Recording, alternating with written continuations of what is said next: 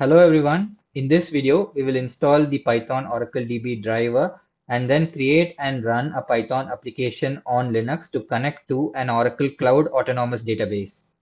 First, I have logged into my Linux machine, which is running Oracle Linux version 8 operating system. Now, Oracle Linux 8 machines come installed with Python 3.6. Now, although Python 3.6 is installed by default on Oracle Linux systems, I prefer using a newer version of Python. To get the latest supported versions of Python in your Linux systems, it is advisable to follow the instructions in the yum website from the link that is shown on the screen. Now, going back to my Linux terminal, you will see that I have installed version 3.9.2. This is based on the instructions on the website that was shown earlier. Next, we will install the Python OracleDB driver. The package of this driver is registered as OracleDB in the PyPy or Python package repository. So you will see me using OracleDB or Python OracleDB interchangeably. Don't worry, they are one and the same. Now we can use the pip module with the Python command to work with Python modules and packages. So to check the availability of a particular package, I use the show command under the pip module.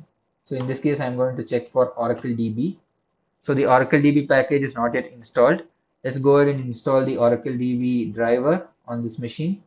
Now, since I'm running behind a company proxy, I need to use the -- proxy attribute with the pip command to give the proxy details. So we have to give the complete proxy details, including the HTTP or HTTPS or whatever protocol that we're using. Then we use the install command to install the OracleDB package. It is always advisable to use the -- upgrade and -- user attributes with the install command so that the latest version of the OracleDB driver is successfully installed without any access permission issues. So as you can see, the OracleDB driver is successfully installed. Let us now check it again using the show command. So you get all the details of the package that has been installed, such as the version, summary, author, etc. Now let us run the Python command line and see if we can use the OracleDB package. I'm going to just say import OracleDB. So there is no error here, which means that the package can be used in any Python program. So let's quickly check it using a one-liner. I'm going to check the OracleDB version. It prints out the latest version. So with that, we have successfully installed the Python OracleDB driver in the Linux machine. Next, we need to have an Oracle Cloud database ready. One can create an Oracle Cloud Autonomous Database using an Oracle Cloud account, like I have done here using my Always Free account. Applications can generally connect to the cloud database using either the mutual TLS or one-way TLS authentication, which Oracle introduced recently. In the case of mutual TLS, you would need to download the wallets on the client side where you're running the app. However, this wallet download is not required for one-way TLS, although you may need to exercise some access control for it. I am going to use the mutual TLS here for old time's sake and download the wallet. So to download the wallet, you need to click the DB connection button, select and download the wallet from the pop-up window that occurs. When you download the wallet, you also have to set a passphrase or password, which is especially useful for the PEM file, which has been included recently as part of the wallet files. You need to remember this password or passphrase that you set for the application that we'll use later when you connect to the Oracle Cloud database. Now I have downloaded the wallet files in the directory wallet_oci db demo in my Linux machine. Note that we have the PEM wallet file and the tns names.ora network configuration file here, which will be used by our sample application that will connect to the Oracle Cloud database. We'll see this application later. Now let me go inside the tns names.ora file. So in this file, you can see the network aliases for the different configurations of the Oracle Cloud database. Generally, we have three configurations. One is high, low, and medium. So I am going to use the high configuration, that is OCI DB demo_high.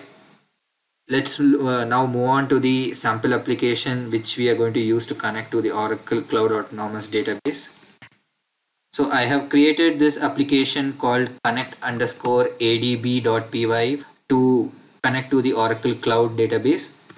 So in the application code, we start off with the import section where we specify all the external modules and packages required for running the program. So in this case, I require the Python Oracle DB module and the get pass module for fetching the password from the user in a secure manner without displaying it on the terminal.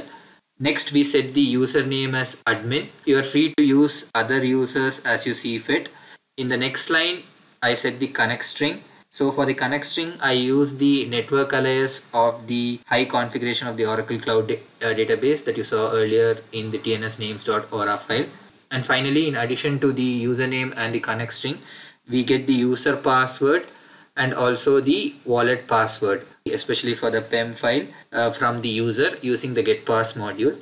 So once we have all the user and DB configuration attributes in place, we pass them to the connect function of the Oracle DB module to create a connection object. And once a connection object is created successfully, we can use it to access and work with data in the Oracle database. So in this example, I'm just going to print the database version from the connection object. So let me quickly run this application. So I need to enter the right password. I need to enter the wallet password as well. Once I enter the correct password, the connection object is created successfully and you're able to get the database version. That concludes this video. We have more videos on Python Oracle DB coming up. Till then, take care.